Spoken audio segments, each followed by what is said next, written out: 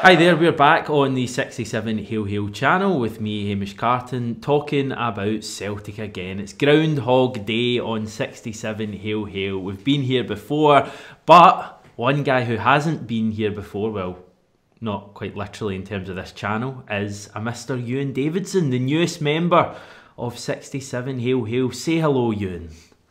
Hello, I couldn't have joined in a better week, could I? I know, I was going to say that, absolutely horrendous. And tell us a little bit about yourself then, Euan, your love of Celtic. Where does it come from? So I was born into a Celtic family. I had literally no choice about it. This would have been about maybe 1995. I started becoming aware of football, so obviously picked the perfect time again. And I believe, if I recall correctly, my first game was a 1-0 win against Hearts in the year we stopped the 10. So that's pretty good. But I think it's a good luck charm. I think it ended there because I don't know what's going on, mate. It's horrendous, isn't it? It's absolutely horrendous. We're going to get on to the topic for today's video, which is an article you've written on 67 Hail Hail. That is going to be your job primarily, is going to be producing written content on the website along with David Walton and John McGinley, who the viewers of this channel will know, but you're going to be popping in and helping me from time to time as well. But that's where people can find you. Loads of good content going out there on 67 Hail Hail. What are your overall thoughts in the moment with regards to Celtic, Neil Lennon, last night? Where'd you come down in the whole thing, Euan? I think the most disappointing thing about last night was all of it was totally avoidable, and it was almost a carbon copy of how we got beat at the start of the month. So all the little things that we did wrong then, we did wrong again. And the fact that we're not able to defend corners effectively, I think it's been maybe 4 or 5 years we've had that problem. And nobody seems to be urgently working on it at all. I thought El Hamid started well, but then kind of faded away, especially for their second goal. I thought we were doing nothing in midfield, despite having a lion's share of possession, which I was surprised by. We had a decent number of shots, it turns out, as well. I don't remember us having many clear-cut chances on goal, apart from obviously the one we put away. But it's pretty insipid stuff at the moment. I'm finding it really difficult at the moment because I just feel like I'm banging my head off a wall doing these videos constantly and just nothing's changing. So we're going to kind of deviate from that path today a little bit. Obviously there's still going to be chat over the feelings of the club, because that's pretty hard to avoid at the moment regardless of what video you do. But we're going to touch on an article that you actually wrote on 67 Hail Hail earlier today. I'm going to link the article in the description below so people can read it as well. But basically you took a look at the 7 or 8 signings that we've made in 2020, so from January until the summer there, and you worked out that we'd spent £17.75 million on transfer fees. And I think you said that we've only got maybe 2 current starters out of that. Yeah, so 17.75 million, and our only 2 regulars are on loan. So that's your headline, first of all. Secondly, there's some really useful squad options there you would have thought would be introduced by now. So the likes of Ismaila Soro, David Turnbull obviously suffered after the whole Scotland under-21's COVID debacle, but you would have thought he'd be in the team by now. My main concern, though, is that we've signed an international goalie, and after 9 games, 5 of which he didn't concede, we've immediately chucked him. And yeah, he was a little pop with on wrists against Rangers, but I mean, his record speaks for itself, and the amount of goals we conceded afterwards has been it's illustrated pretty perfectly that Barkas wasn't really doing much wrong looking back on it. Yeah, it's the thing I want to kind of, and I probably will reiterate in this video, is that there just seems like no plan with so many of these signings. And for me, that's probably the most alarming thing is, and we could go through all of these, probably bar maybe Laxalt and El Yunusi, who are the 2 who have gone into the first team and are performing. What was the plan? And I appreciate you're not Neil Lennon, you're not Nick Hammond. If you were Neil Lennon, you'd be getting abuse from me right now, so you're probably glad you're not Neil Lennon. But we're all Neil Lennon, you should say that. Exactly. We are all Neil Lennon. Careful. Ismaila Soro, what was the plan there with Ismaila Soro? Why, like, you could look at players in the past that Celtic have signed and you could see a clear plan. Now, it's easy to do it with players who succeeded, but you look at someone like under Brendan Rodgers, like Scott Sinclair, who was signed. He came in to improve the first team. You saw the immediate plan there. Moussa Dembele was similar. Even Kolo Toure, who wasn't a great Celtic player by any stretch of the imagination, you saw the plan there. It was bringing a bit of experience to a part of the pitch that needed it. You look at so many of the signings we've made over the last year or so, and Ismaila Soro, Patrick Klimala is another one. What was the plan for development of getting those guys into the team? And if there was a plan from Neil Lennon's point of view or Nick Hammond's point of view, why hasn't it materialised? Why has Ismaila Soro played 28 minutes of competitive football for the club? Why has Patrick Klimala,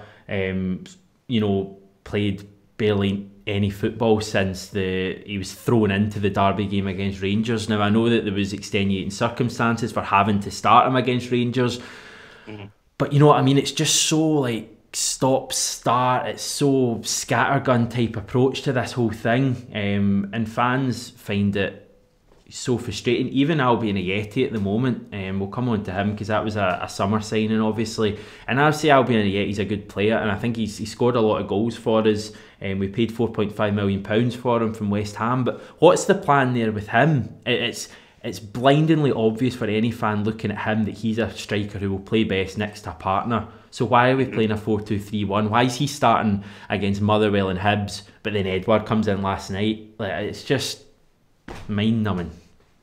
No, absolutely. And I think Ajeti, it throws up a really, like you say, a really interesting kind of tactical question, if you like that side of it. I appreciate a lot of folk don't like getting into the nitty-gritty of tactics and stats and all that kind of thing, but Ajeti's not a complete forward, so you would ideally, I mean, I imagine that Neil Lennon, if he's signing off on these transfers, which is another conversation to be had, I think if he picked Ajeti out, then that would have been to persist with a 3-5-2. Now, obviously, we've gone back to the 4-2-3-1. I think we've signed players not really knowing what shape we would actually play. Diego Laxalt's another example of that. I don't know if he's a natural left back. You would have assumed that he would be on the left side of the pitch, patrolling up and down in a 3-5-2 shape. But obviously we've moved back, and he's still playing all right. I mean, he was amongst our best players last night, although a few covered themselves in glory. It's just very confusing to me. I'm under the impression that Neil Lennon signed a lot of these players for a certain system, and now he's had to dramatically change the system back. It's going to leave a lot of these players really struggling for time on the pitch. Remember we went through the phase where Mohamed El Yunusi just wasn't getting a game because the formation we were playing, 3-5-2, just didn't suit him. Now that's probably our standout player of the last 4 to 6 weeks has been El Yunusi. He's probably on his day, maybe other than Edouard, the best player at the club, our most valuable player, even though he's not technically our player. But we went through a phase where Neil Lennon wasn't even playing him because he was so entrenched in this mindset that he had to play a 3-5-2. And you're totally right, Laxalt was signed as a left wing back. I'd love to go back to the quotes from Lennon when he signed, but I'd be surprised if he didn't mention him as a left wing back. He plays one game against Rangers, I think Milan as well, we started 3-5-2, and then after that it's gone to 4-2-3-1. It's just, again, it goes back to that lack of planning. Mm-hmm. I mean, you would hope that any top coach at any big team, especially a team like ours, would have, alternative formational plans, just, plans for certain teams, ideas of shapes that we can change into mid-game if someone's not working. But the signings to me don't really point to, they point to a rigid 3-5-2, especially with Albion Ajeti, who have said it's not a complete forward. He needs someone next to him, and that's no knock on his game. That's just, you could have said the same about Harry Larson's day. Work better in a pair. Right, that's just the case with him. But his actual team selection, as opposed to the recruitment policy, has been completely against that. There are players who should not be starting every game. So if I'm a new arrival at Celtic, I've got to be looking there and going, that was a bit of a Charlie Nicholasism, I'm sorry. But I'm sitting there and I'm thinking, how do I get into this team?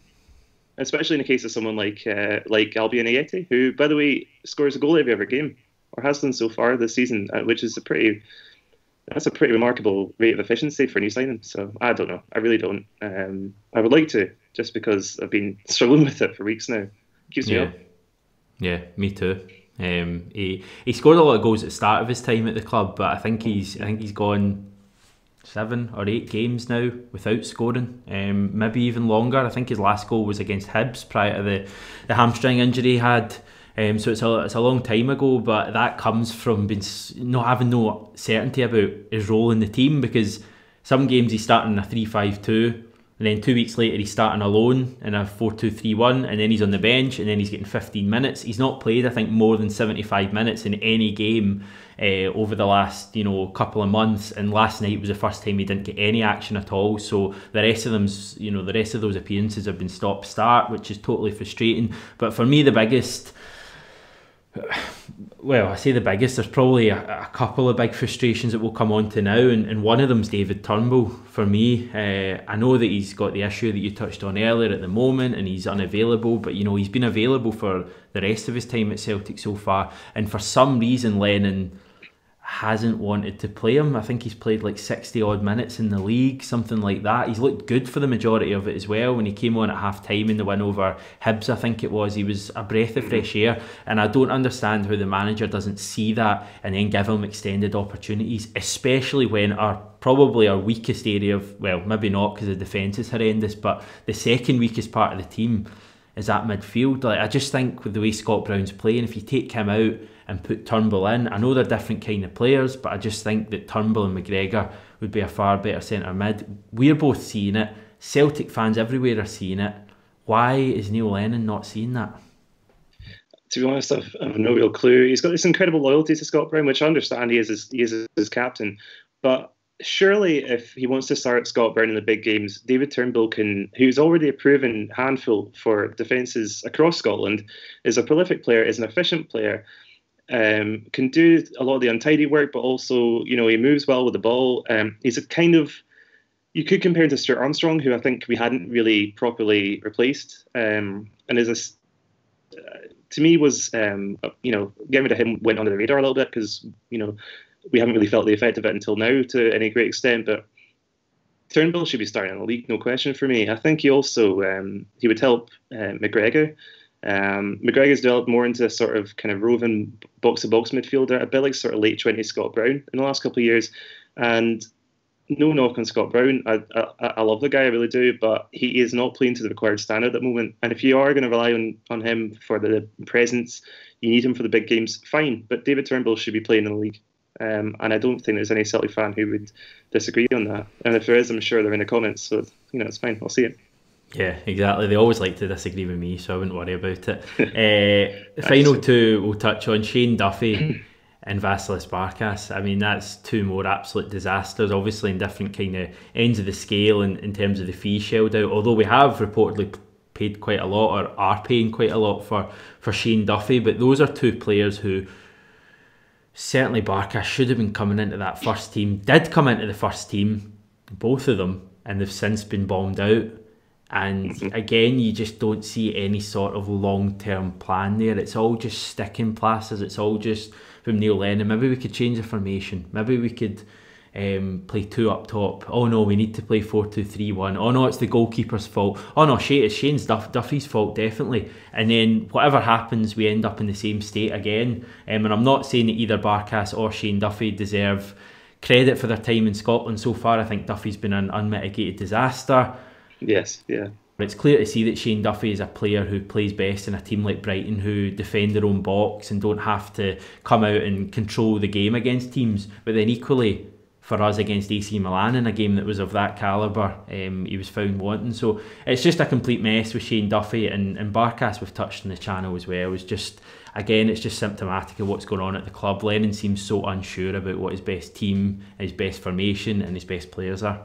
What's the upshot here then? That we've spent £17.75 million and we've got two players at the moment that are playing in the first team, and they're both on loan, and if they have any sense will not be sticking around post the summer. Mm-hmm. There's a lot of talk about being able to convince Diego Laxalt to commit to Celtic long term. I don't think it'll happen, primarily because he's an AC Milan player currently. That's his parent club. He'll be looking to go back to AC Milan, who have had a massive resurgence this season, have recruited well, and are looking much better than they have in previous years. Whether how much you attribute that to Zlatan Ibrahimovic and his timeless ability is never here nor there. he'll want to prove himself at AC Milan, or failing that, he'll want to be playing for a club that's playing in the Champions League, or at the very least playing in the Europa League, but at a better level than we are. So there's talk of him being swapped for Christoph Ayer, which I think would be a disaster in its own right. The upshot, yeah, as you say, we've got to either play these players or make a massive loss in them, either in a year or 2 years, because the reality is, if they're not getting played, their value is going to decrease and decrease and decrease. And our model of buying low and selling high, for example, Moussa Dembele, eventually Odsonne Edouard, Stuart Armstrong as well, it's whether we've abandoned that model or we're just not executing it to a degree where it's even remotely successful. And I really do worry about the future of these players, because either they get games or they don't, and they will leave if they don't.